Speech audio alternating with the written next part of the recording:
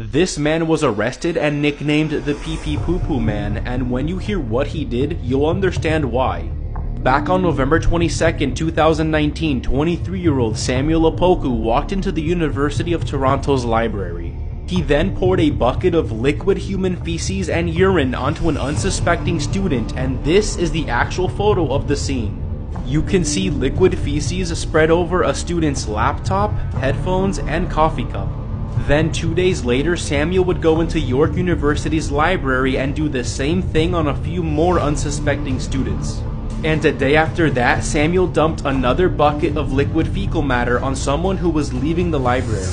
Samuel was caught on many security cameras and was arrested for 5 charges of assault with a weapon, the weapon being human excrement.